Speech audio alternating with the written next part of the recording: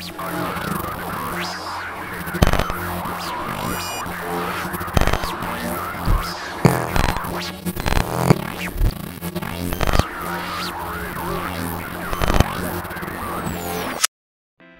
up guys, my name is Oshy, aka Oshy, and today I got the fastest game of Battlefield 3 you will ever see, ever.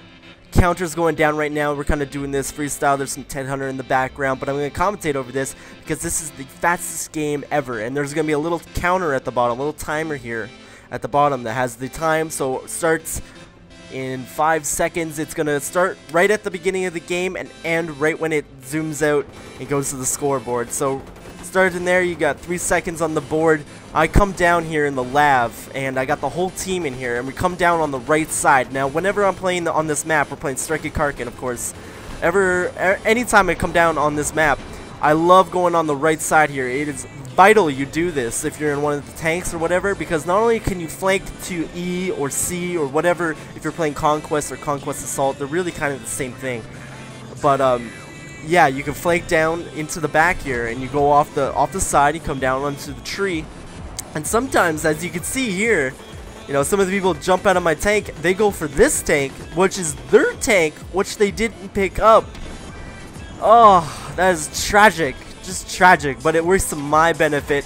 Go to infrared mode here, pick up a camper up on that roof. We're gonna cap C real quick here. We're just entering about a minute as we cap C here. Gonna hit up B. Most of the enemy team is in and around A, but like I think we got like 2 people up there, if I see that correct. Like 2 people. Like seriously, we have the whole team in this tank and the tank behind me, and we're all coming up on B here. There's a couple guys in this hole, which is a great place to cap it, but not if you have 2 tanks in front of you. So they're jumping out of it. We got guys in behind us, because if you spawn at B, there's guys, they spawn in the buildings behind my tank here. You can see on the map, they got mines all set up, ready for a full frontal attack coming from A. So when you flank them, you really catch them off guard, guys. It's really great. We're coming up on a minute 40 here. We got B capping, I think, now. And yeah, I mean, yesterday was an amazing time. I had so much fun. By the end of the night, I was in a daze. I had a headache, my nose hurt. Like I played for 12 hours straight, and I wish I could do that in live stream and, you know, do all those sorts of things. I'd love to do that, but right now I really have a shitty internet connection. We're gonna put on 2 minutes now, but I have an announcement to make, and it's the fact that I played 52 games yesterday. And I didn't lose one.